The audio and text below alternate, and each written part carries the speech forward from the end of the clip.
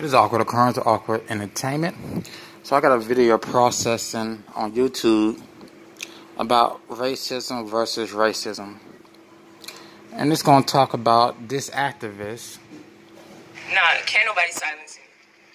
I just want... Just listening. She was killed by, I forget whom. I believe another black male killed her.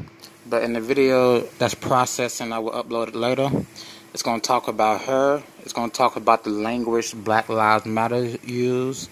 It's going to talk about the language just being, I want to say deceptive. It's very deceptive, the way these people talk.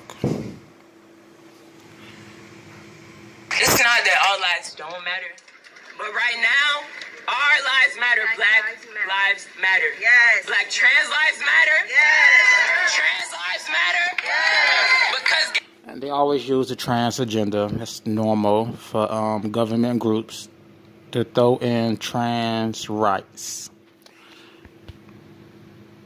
That's what, we all minorities, but right now, like, let's focus on the person who got killed. Tony McDade was a black trans man. Okay? Amen. We're not doing this. We're doing this for him.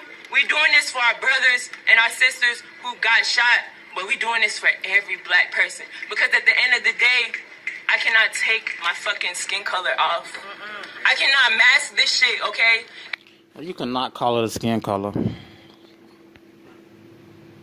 Everywhere I fucking go, I'm profiled whether I like it or not. That ain't right. Like, I'm looked at whether I like it or not. That ain't right. First of all, I want white people to realize their fucking privilege.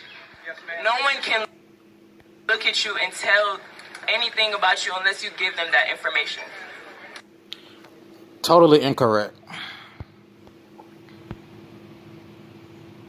No such thing as white privilege. Okay, I'll go deeper into this in my next video. Okay, we'll talk about white privilege for a second. And we'll talk about her case, her being found dead. Then we're going to talk about some YouTuber who did a video about black women not being appreciated in the Black Lives Matter movement. So, that's going to be next. I'll see y'all in that video.